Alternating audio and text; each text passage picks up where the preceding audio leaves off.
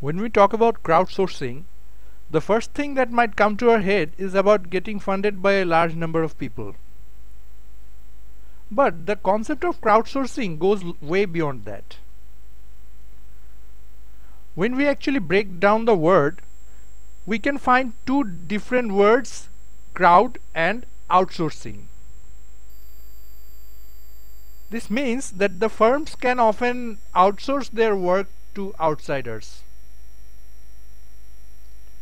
They can also generate valuable information from the people. This is where we need to know about the wisdom of the crowds. In a phenomenon called the wisdom of crowds, some argue that large numbers of people can make better decisions about a wide range of topics or products than a single person or even a small committee of experts. Obviously, this is not always the case, but it can happen in interesting ways. In marketing, the wisdom of crowds concept suggests that firms should consult with thousands of their customers, first as a way of establishing a relationship with them, and second, to better understand how their products and services are used and appreciated.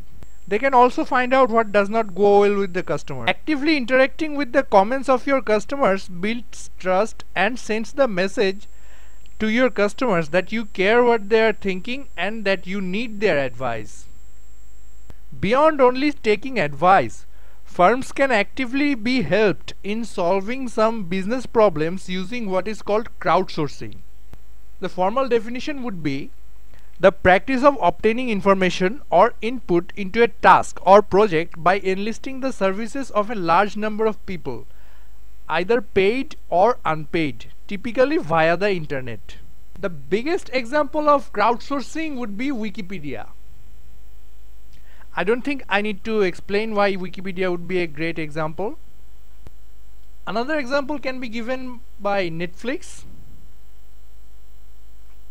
For instance, in 2006, Netflix announced a contest in which it offered to pay $1 million to the person or team who comes up with a method for improving by 10% Netflix's prediction of what movies customers would like as measured against their actual choices. By 2009, Netflix received more than 44,000 entries from over 186 countries.